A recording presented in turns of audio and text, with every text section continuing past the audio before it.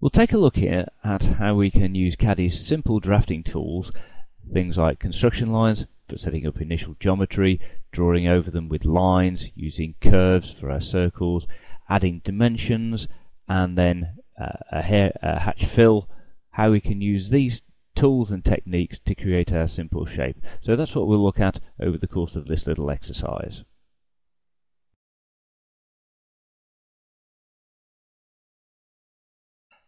Caddie is broken down into the various components: lines, curves, construction lines. So those are your sort of geometry lines, if you like, and certainly a good place to start for what we're doing here. So having selected the main toolbox, we'll go for construction X and Y, drop down a point, could be anywhere there, and then just do a parallel offset as a setting out. So if I type in 200, if we're working in millimeters, and then literally point close to the line I want to reproduce on the side that I want it. So I could do that as many times as I like, and you see it just reproduces it on the side that we want.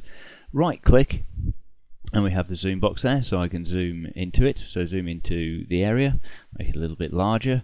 We can go to point 2, choose our snap mode. So we might want to choose auto snap or the discrete snap modes there for intersections and so on. Auto snap is actually configurable, so I'm using my setup. Hopefully it will be the similar one that you have on there, but you can see you can snap onto the points that we've just set out there. Anything that we want to cancel, we can either do right click option end or just press escape on the keyboard. We'll do it equally well.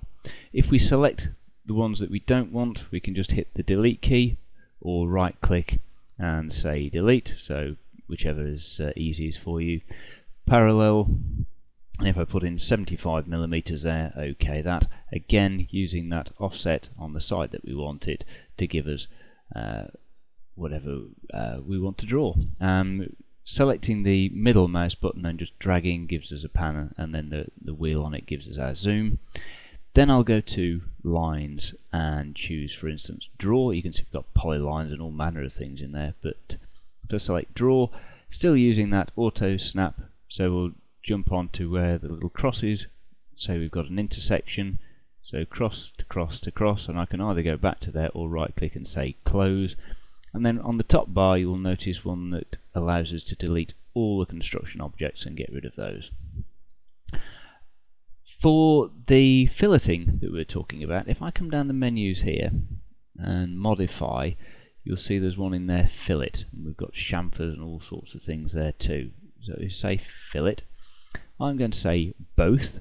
We'll choose the fillet radius. Okay, so we're actually trimming both the lines up as opposed to leaving the originals there. So okay to that.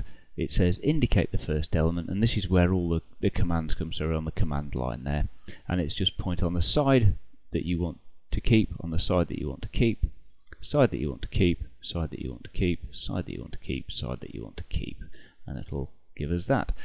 We can go back to the construction lines if we wanted. So if we pick our construction lines, we've got things like find a midpoint, so I can pick on there, I can pick on there, pick on there, and it'll show us the center of that little figure there.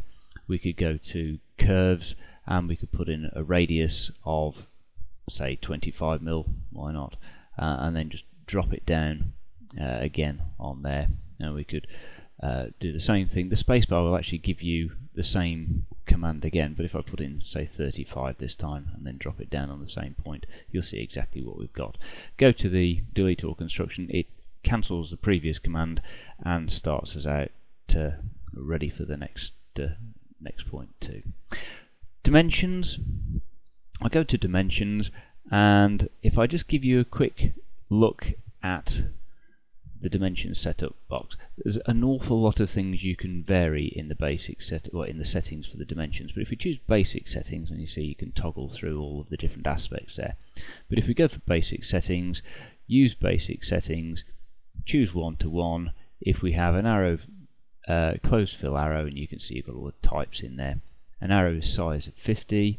Choose the font, so whichever font you want to use, and things like fixed length extension lines and so on. I'm using a global settings, but we can do much more with that with you later. But if you set that current, you can see what that's going to give us there.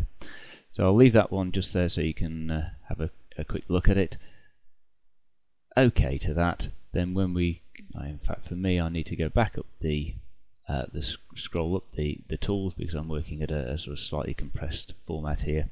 Diagonal, and we'll pick up the end point of that curve, and we can put it down there. We can do the same thing.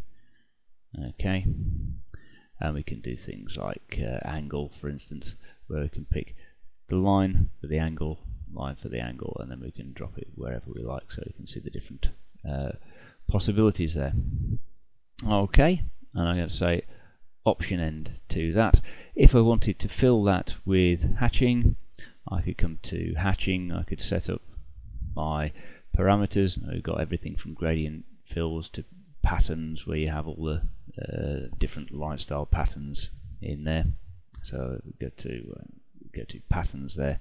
Just come down the list, so you see there's an enormous amount of different patterns there. Or you could choose fill, for instance, where you can choose either by pen color or by RGB color. So if I pick from the standard list, or go to more colors, or there's even a custom which gives you free reign to change the sort of densities of the colors and so on.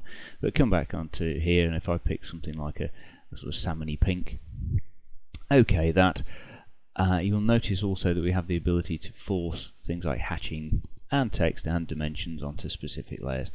Okay, that we'll go to the auto inside. I'll point inside there, and then if I don't want that to be hatched, I can say I don't want that, but if I point in there, then I'll get the middle one hatched again. Option end, and we've got our finished piece.